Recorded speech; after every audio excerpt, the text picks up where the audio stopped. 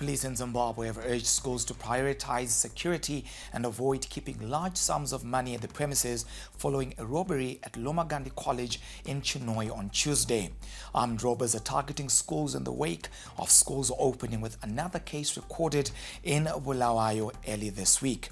At Loma Gandhi College, 10 suspected armed robbers attacked security personnel and the deputy headmaster of the college and went away with cash and other valuables. In the process, they ransacked some offices, they blew some safes and took away a yet to be established amount of money. The Zimbabwe Public Police was called in and we are currently conducting investigations.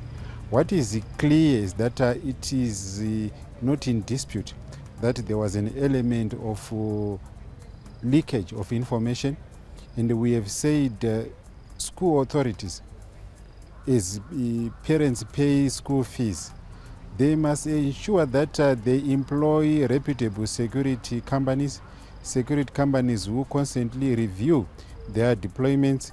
You know, it is very risky for parents to be paying large sums of money at school premises, where at the end of the day you get robbery suspects targeting the schools because they'll be having inside information. Police have since initiated investigations into the Loma Gandhi case, promising that the culprits will be brought to book.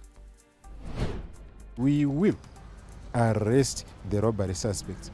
They may try to run away, they may try to hide, but I want to assure Zimbabweans that the Zimbabwe Republic Police will leave no stone unturned with a view of ensuring that the suspects are arrested and that the law takes its course.